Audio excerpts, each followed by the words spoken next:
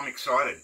I've got another van to fit out. This one here, it's a 2004 Toyota Commuter, and a Commuter is basically just a high-ace on steroids. It's the same width as a high-ace, and it's about a foot longer than a long wheelbase high-ace. But the best thing about these is they've got a high roof. I can't stand up still, but I'm a long guy. So I've been at the drawing board for the last week, and I've come up with a lot of good ideas to share with you with this fit out. Our first step of this transformation is to just basically tidy up the inside here. Wet rubbing all this back, so you can see where all the paint has been chipped away on the edges here. That's what we've got to sand back. Now, you don't have to sand it back to metal. I'm trying to just sand it back to the undercoat. Sometimes you'll go through the undercoat, but it doesn't really matter. The name of the game is just to get it smooth. So you get your wet rub, your wet paper, just have a bucket of water going. Dump your paper in there so it's a bit wet, and you just rub it like that. And as I said, it makes a mess. That's why I'm doing it now and not later.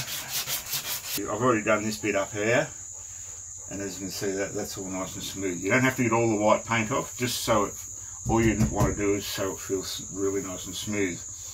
If it doesn't feel smooth, when you paint it, it won't look smooth. Get wet rubbing.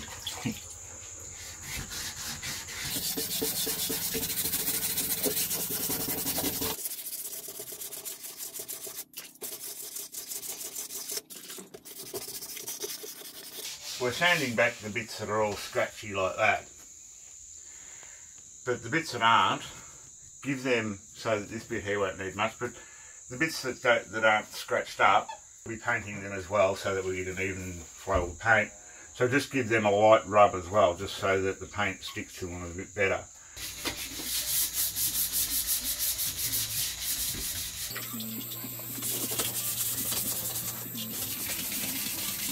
Well, I've nearly finished rubbing it all back, so what we're going to do now is take these panels off, and they're just held on with pressure clips. They're just a plastic pressure clip that goes in a hole like that. So you just work along it.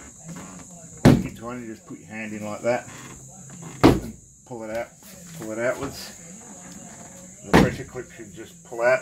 If it does, if I've got a screwdriver for, if the clip doesn't come out, sometimes you need a bit persuading with a screwdriver. Anyway, we're going to pull all those out.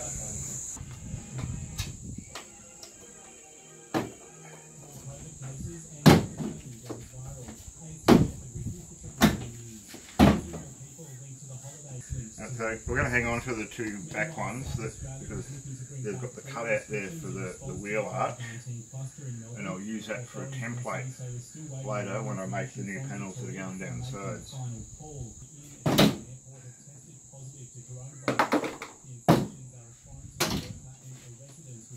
I know you can get like pretty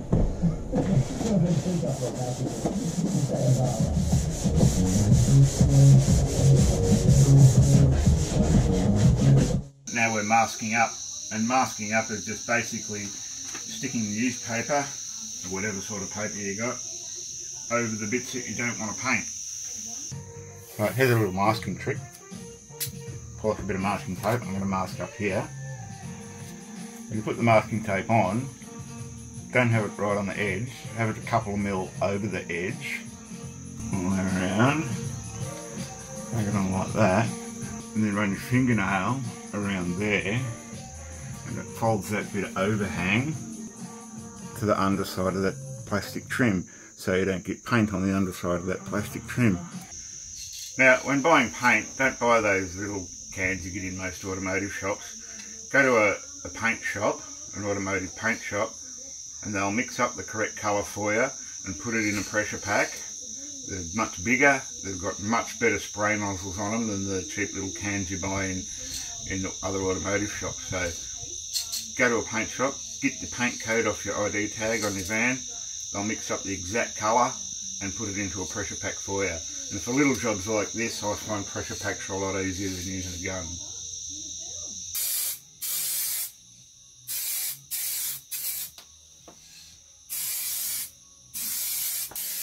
Smooth, steady strokes. And don't put too much on at once.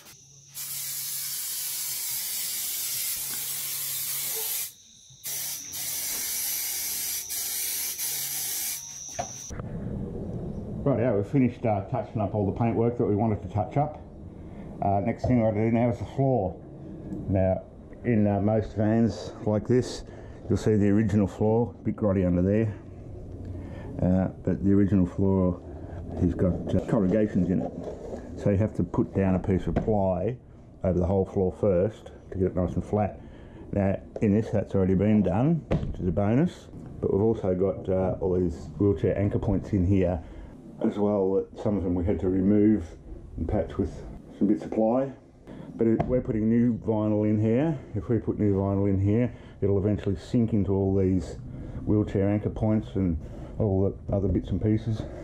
So what I'm going to do is just lay a layer of 3mm ply over the whole lot, so that when we put our new vinyl down, it'll be all nice and smooth. Sweeto. Let's go.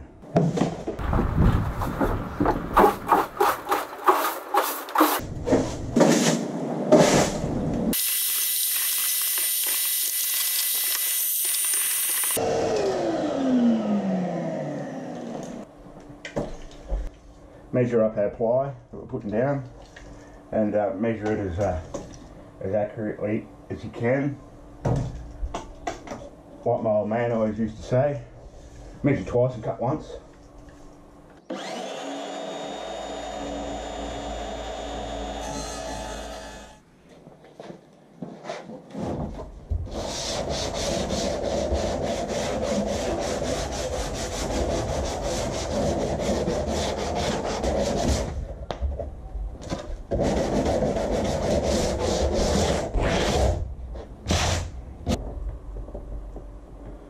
Right, this is the ply I'm using. It's just 3mm ply. Put a cutout around there because this piece raises up. This is actually a panel here that bolts off, and it's the access panel to the back of your engine. So make sure you don't cover that. And we've also got the cutout for the step here to do.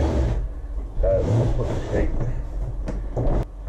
about there, and we'll do this cutout first so it goes all the way up. And then we'll mark this other cutout from underneath.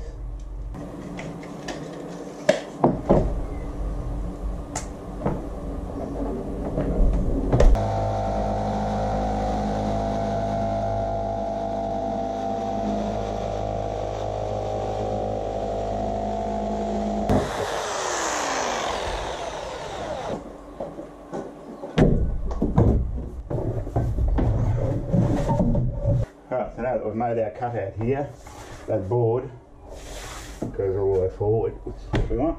Now we can mark out the cutout for the step from the underneath. I'll grab a pen. We're going to just trace around the step from the underneath.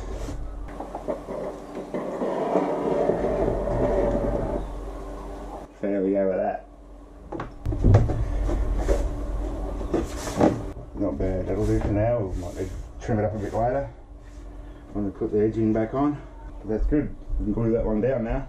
Alright, gluing the ply down with good old liquid nails. This ply is just an underlay for the vinyl. It's not structural in any way, so I'm just gluing it to the old vinyl here, just so it doesn't slip around. When we finish the van off, we'll be putting edging around it all anyway, so it won't be able to move. But I've marked a line on the floor here. Just put it around the middle, but then concentrate just off that line, so that when the other board goes in, where the joint in the boards are, it'll be nicely glued through there and it won't show up through the vinyl. So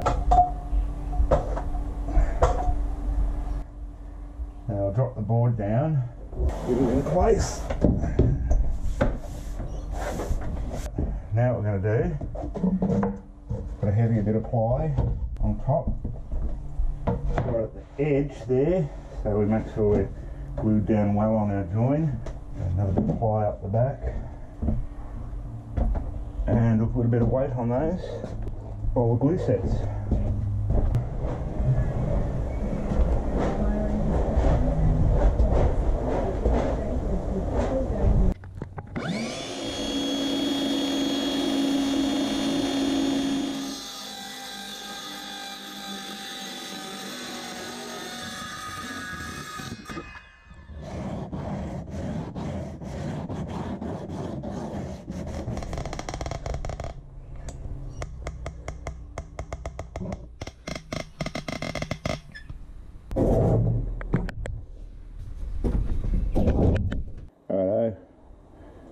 ply glued down and heavy stuff on it to hold it in place while the glue dries. Job done. Alright, so the glue is dried on our floor, so that's all good to go. Nice level area to put the vinyl down, so it'll look neat. Next step is to do the side panels. We'll get onto it. Before we line the walls, actually we've got to insulate them, so we've got Nikki on the job now. We're just using earth wool, some natural stuff. Good for your health or something, I don't know. Good for your health or something, I don't know. Something, I don't know. We're just jamming all the earth wool into the walls there now before we put the lining on to insulate the walls. How you going there? Yeah, alright. Yeah, that's good.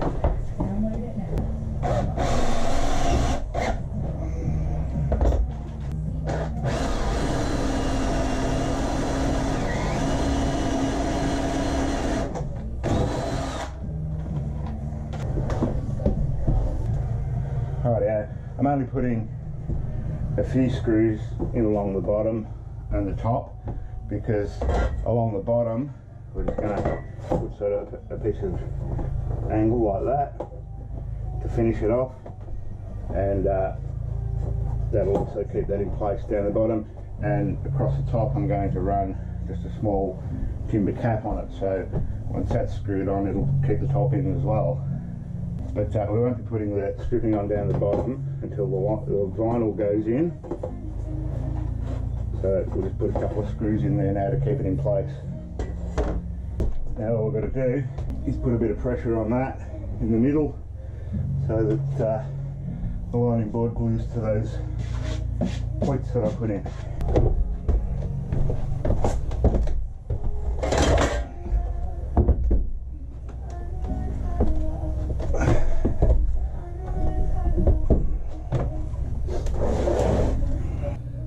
That's just holding pressure against the panel there to hold it in place while the glue dries. And there's that panel in. Woohoo!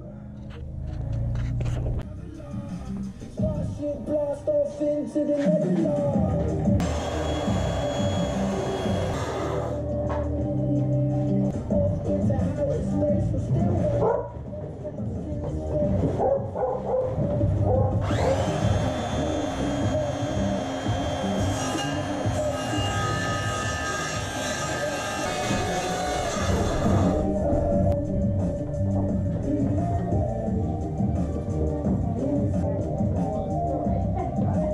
Alright, so another reason why joining our sheets at the original join here is so that we can use the old panel that was in here as a template for the wheel arch.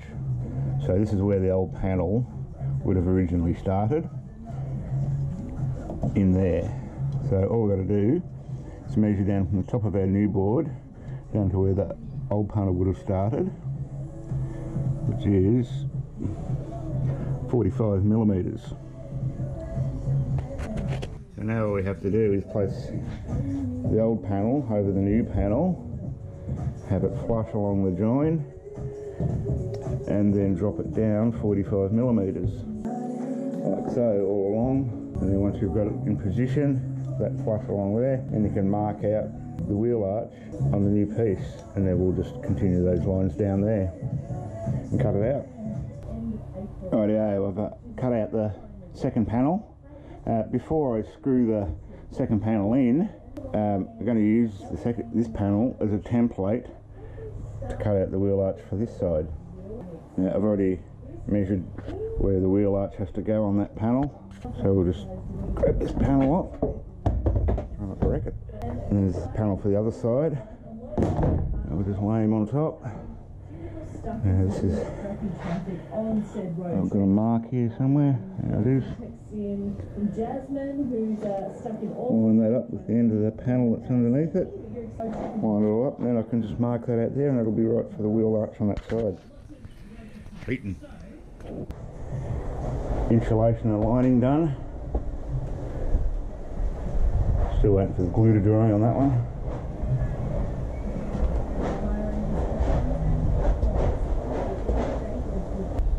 Righto, so there's our tidy up done.